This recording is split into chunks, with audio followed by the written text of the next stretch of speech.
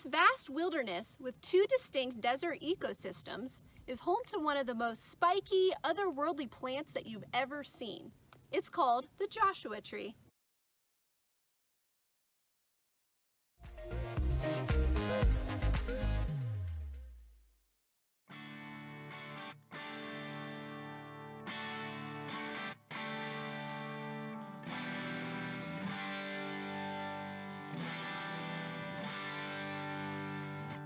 Joshua Tree National Park is located on the border between the drier Colorado Desert and the slightly cooler and higher Mojave Desert.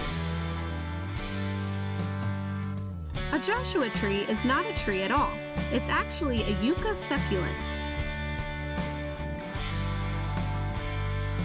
Joshua trees were named by early settlers who saw these trees and were reminded of the biblical figure Joshua.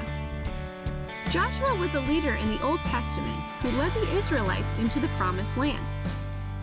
As the Mormon settlers were moving across California, they saw these trees and thought of Joshua, with outstretched arms, leading them into the Promised Land. The Joshua tree's life cycle depends on the perfect conditions of well-timed rain and a winter freeze.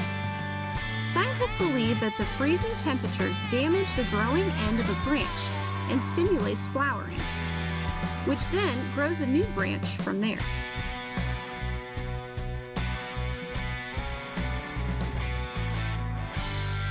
The tree also relies on the yucca moth to pollinate the flowers. The moth will lay her eggs inside the flower, and when they hatch, the larva will feed on some of the seeds. The tree needs the moth for pollination, and the moth needs the seeds as food for her young. This is an example of a mutualistic symbiotic relationship.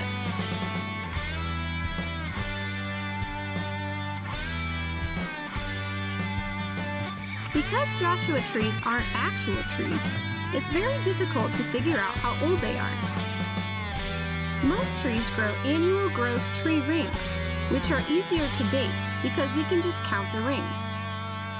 These plants, however, don't have growth rings. After years of study, scientists have created an equation for estimating their ages. First, you measure the height of the tree and divide it by the estimated rate of growth per year.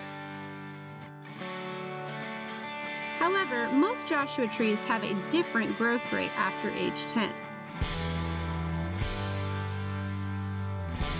So, with all of the estimation, some of these trees are believed to be thousands of years old. However, the most common is several hundred years old.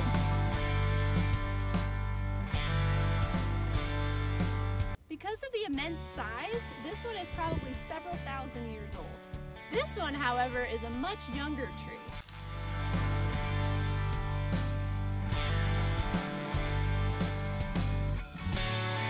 Joshua Tree National Park's desert ecosystem is also home to many other interesting plant and animal life.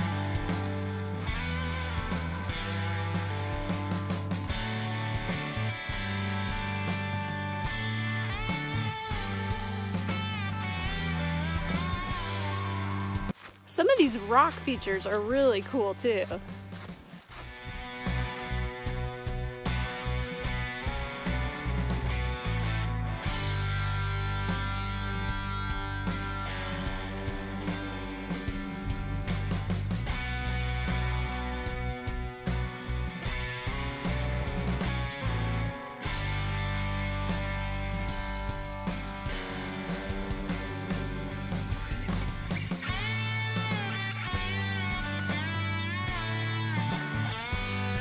Joshua trees are an incredible source to study, and scientists are continuing to study their growth and their amazing features.